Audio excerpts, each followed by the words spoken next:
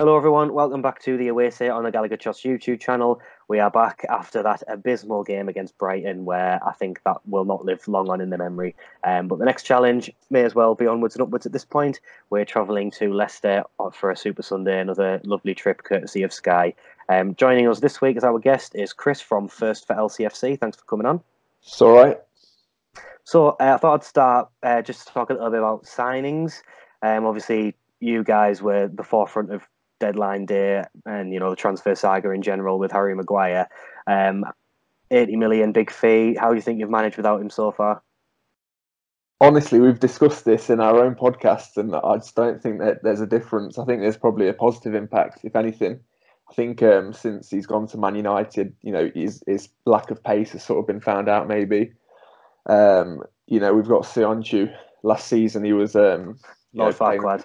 Yeah, he was last season. He was playing with the under-23s. He wasn't quite ready for that Premier League step up, but him and Johnny Evans this year's it's flawless. I think have we got the joint best defence in the league? I think on goals conceded. So yeah, literally 80 million in the bank. It's a shame that we couldn't get anything away from Old Trafford, but honestly, I think 95% of Leicester fans would agree that 80 mil will take that. Do you think he was overhyped by the World Cup? Because we experienced this with Sissoko at the Euros when he was terrible for us, had an amazing international tournament, and then Spurs obviously bit our hand off for him. Do you think there was an element of that with Maguire? I think it's the whole English premium thing, isn't it? Like any English international, you got players like Jesse Lingard, for example. How's he stealing a living at Man United? Do you know what I mean? Obviously Harry Maguire's a lot better footballer than him, but I do feel there's an element of he's English, slap a massive price tag on him. The World Cup. I mean, he did have a good World Cup, but for me, I do think the main factor is his nationality. He's a great player, but 80 mil. I think we were laughing at that as much as anyone else. I think we had that a little bit with Sean Longstaff as well. I think there was an element of that where I think we just wanted to price out Man United if they were genuinely interested in him. But I think at the same time, we could justify it by saying he's young and he's English. So let's just say he's worth 50 million. And he was nowhere near that even when he was playing at his best at the end of last season. So I think you're completely right there. In terms of other signings, obviously one of your bigger incomings was one of our biggest outgoings in Jose Perez. He was a player who very much divided the fan base 50-50, and I would say the way he plays football is pretty much 50-50 as well. He used to have amazing runs in the second half of the season when he'd score ridiculously important goals for us, really skillful goals as well. But then you would kind of forget about him for the other half of the season. Looks like you've had that less impressive Perez at the start, would you say? I think 50-50 is putting it generously. It's pretty much 95-5, well 99-1. I don't know, we've not seen anything positive of him. I think the best he's done, actually, I was watching obviously the Spurs game at the weekend. It was a disallowed goal, but he chipped it over the keeper. He remained calm under pressure, but I don't know whether it's because we played him out wide. He'd rather play central. He played central last night against Luton in the cup. Didn't score, but he seemed to be a bit more comfortable there. So I'm not sure. He's not been that good in the Leicester shirt. He's been dropped already this season. Right. So I mean, I think everyone wants him to perform. I think everyone wants him to probably start against Newcastle and kickstart his season there. But I don't see it myself right now. Yeah, I think there's a lot of Newcastle fans who would probably ruin the fact he's not doing great. I mean, I had him tipped as I think when he signed for you, I actually messaged you and said I think he'll do really well in that side. Because he is really talented and he was always a great finisher for us. And I think he did get a lot of stick from our fans for not really being a grafter, but I do think he used to put himself about quite a lot, which I think is why Rafa liked him. And I always thought he suffered from being in a team where we kind of played in a number 10 for us and he couldn't really do anything because he used to get the ball and he was expected to take on 4 players. He might get past 3 of them and then everyone would scream at him when he couldn't get past the 4th. When really we like players who like to try and have a go like that. I think his best position is probably just be like a second striker or top on his own, but he's never going to displace Jamie Vardy in that side, is he? Well, it's interesting you should say that. I mean, this is team news as of today. James Maddison is 50-50, I think, from the Newcastle game. So the discussion is what's the tactics going to be? Is someone's going to replace him as a sort of number 10? is there going to be a second striker? So potentially Perez in behind Vardy, and this is his chance in the Premier League. I mean, if he has a storm, I'm not really sure what's going to happen to tactics. We'll probably put Maddison back out wide, but he's not been that good there. So, yeah, I won't be surprised to see Perez in behind Vardy, but yeah, I mean, right now he doesn't excite anyone, I don't think. His work ethic is good, he's energetic, but he's nimble, but that's not getting you goals, is it? No, and I think Newcastle, when you're at home, will be a really good opportunity for him as well, because in the recent weeks when we've lost Longstaff and we've had Shelvey playing, it's been so easy for players. I mean, me or you could just step in that midfield and just walk past Shelvey, because the lads on our podcast were saying he's a bit of an empty shirt at times. And I don't think it's necessarily lack of trying with Shelvey sometimes, but he's just so immobile and slow. So I would think in this game, if Perez is really going to do it, it's going to be now when, if Hayden's out of the game, he's going to just walk past Shelvey. So I think tactically that would work. What's it likely to be out wide? Is it likely to be, is Tielemans still fit? And you've got that other lad as well. I can't remember his name. But...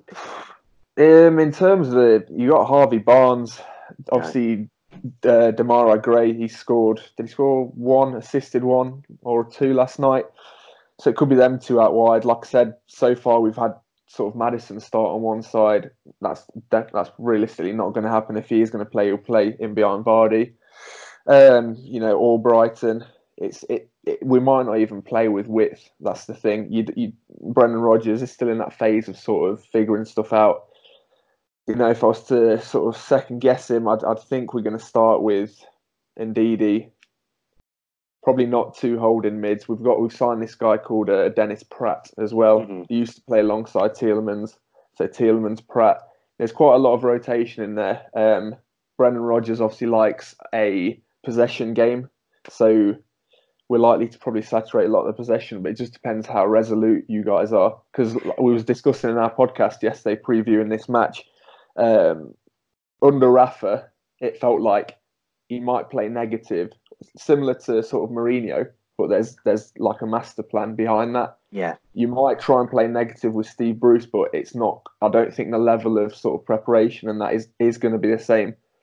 So it might be a bit tough to break down, but I think once we start banging on the door, hopefully, unlike last season, we will be able to score and make it count. Yeah, it's interesting you say that. Steve Bruce he's obviously been criticised since he started, but I saw that you mentioned possession. We haven't had more possession in any game this season, and then Steve Bruce has come out in the press and said he's going to play on the front foot less. So I don't really know what that means. I don't know how that's possible. I think we had less possession against Brighton than Watford did against City when they lost 8-0. So it's a strange one, because I think we have signed good players, and the potential we've seen with players like Almiron that we can do it. But like you say, a team like Leicester, if they're going to keep the ball, I can't see what we're going to do to break it down really, other than really bomb through on the break. You mentioned about new signings before.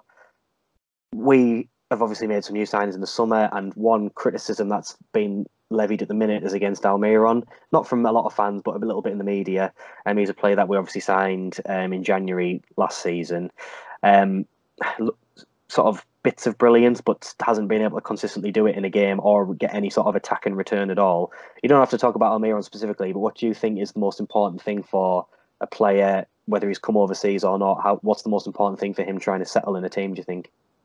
Well, first of all, I did painfully watch the Newcastle Brighton game at the weekend. I did actually fall asleep at one point, but no, to be fair, Almiron, again, when you come over to the Premier League, I think you've got to have energy.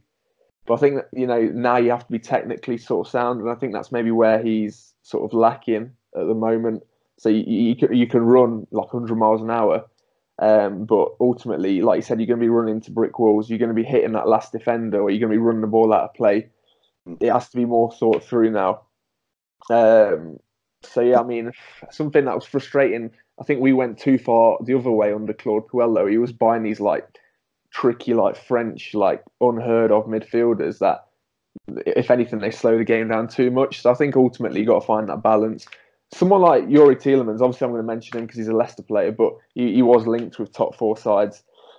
you know, he's got that balance. He can slow the game down, but he can play that incisive pass. And I think if every team has one creative playmaker like that, it's a massive difference, isn't it? Yeah, it's about controlling the pace of the game, isn't it? And there has been a criticism of Almiron where it says, just you are rapid, but just slow down and think about the game a little bit. I think in the MLS you would get away with that a bit more because you can just run at 900 mph and the pitches are so massive and the standard of football is obviously not great. You can just get away with basically FIFA tactic of just having a quick player holding right trigger or R2 or whatever and just bombing it up the pitch. And I don't think that works in real football. But I mean, from what you saw of him in that game when you weren't asleep, you can tell he's a good player, can't you? But it's just not happening for him for whatever reason. Do you think there's always an element of, just time with things like this? It is a tricky question. Like, he's obviously rated highly. I think it's also to the players around him, though, isn't it? I mean, I don't know. For example, say you put Almiron in, I don't know, a Man City team. I mean, ultimately he's got better coaches there, so that's maybe not fair, but ultimately it raises you. Ultimately, it raises your game. I guess maybe someone like Jack Grealish is a good example. Like, everyone says if you put him in a more technically sound team, surround him with better players, he's going to shine more. So maybe the reason Almiron's just absolutely pelting it like Roadrunner everywhere is because he feels like he has to put it on himself. But then Newcastle, like, you're a Premier League side, you've got enough players. So I don't know, maybe he just needs better coaching. I actually think you're right with that. I do think he puts a lot of it on his shoulders, and I think the fact he still hasn't scored. There was a time where, he's been on the floor and he's trying to like crawl the ball in the goal. He's so desperate, and I think you're right. I think he needs the players around him, but the way we play football, it doesn't really work at the minute. But yeah, I take your point on that.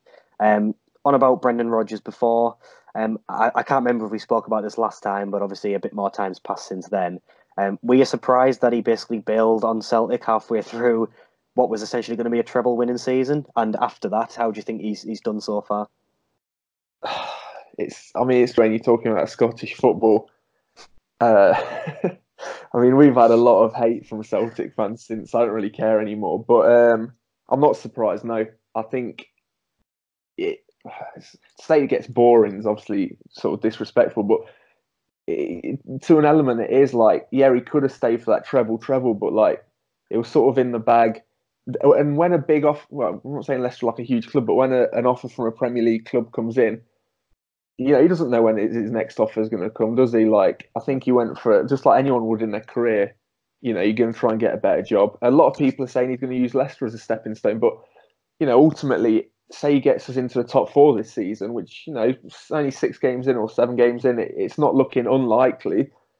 How many better teams are going to sort of come for him? I mean, obviously people are saying Spurs and stuff, but I think he's got his head screwed on. Everything he says in the press is sensible. He's talking about building a team. He sounds confident. So I think we're all happy with him. I think maybe there's an element of everyone thinking, is he going to do it to us? But like I said, so far so good.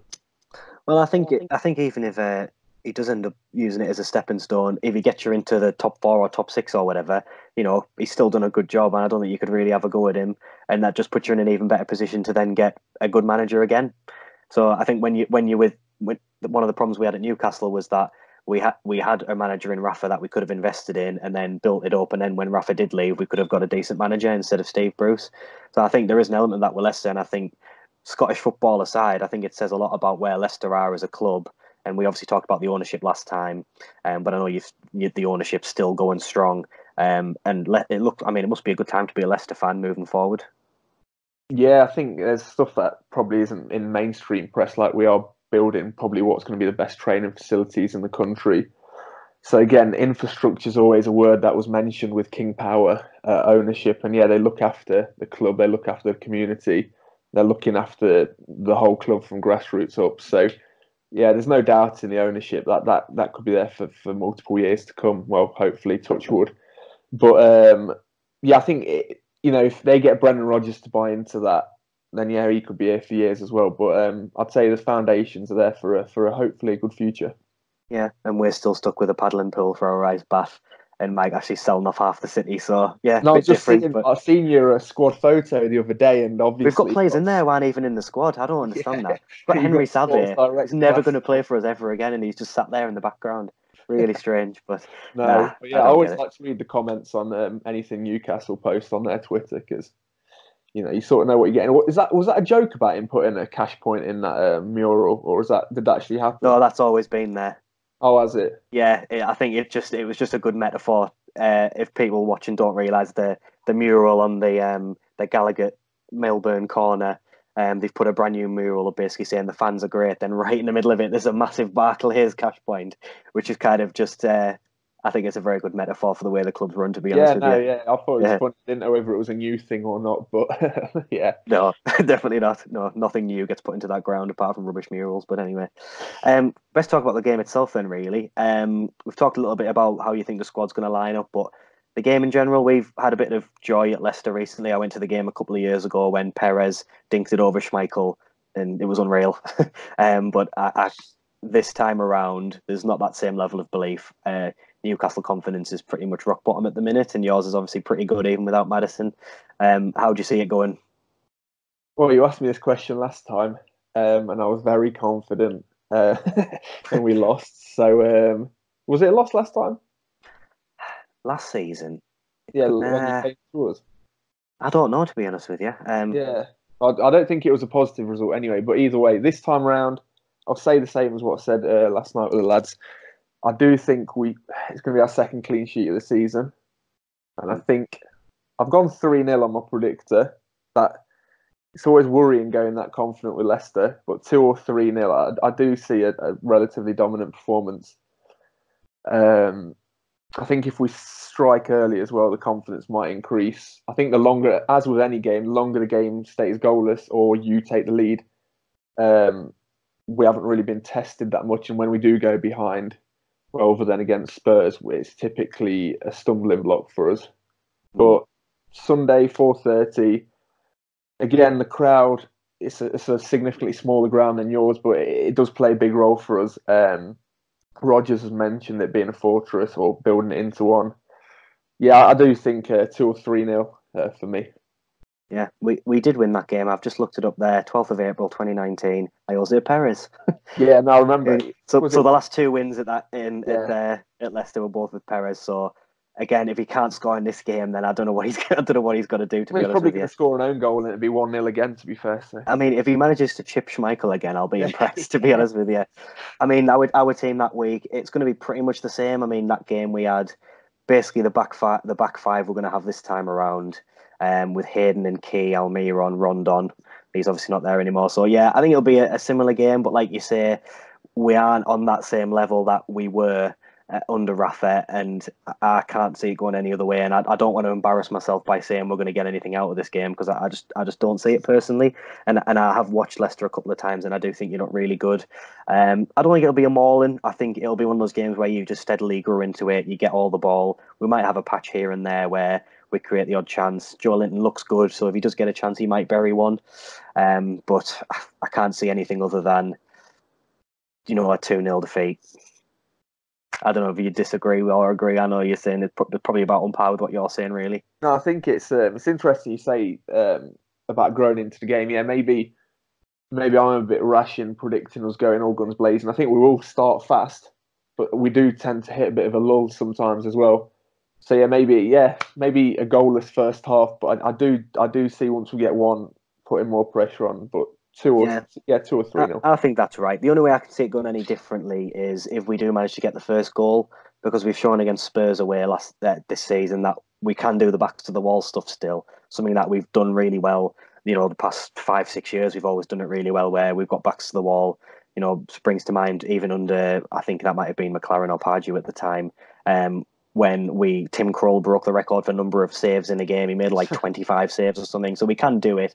So I think we're both on the same page with this. I think, a fairly dominant Leicester performance, 2 or 3-0 win. But if we do manage to get the first goal, who knows? Just on a side note, yeah. if 25 saves is correct, imagine the bonus points in fantasy football for that goal. Unreal, wouldn't it? Yeah. I've got Nick for every Pope. 3 He's saves. done all right.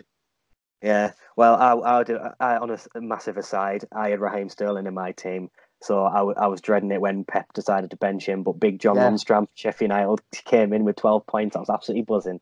Yeah, I ended up having Salah as captain, and that was relatively It's miserable. been a difficult season for it this year, hasn't it? But Yeah. quick final question: season prediction for the two teams, starting with Leicester.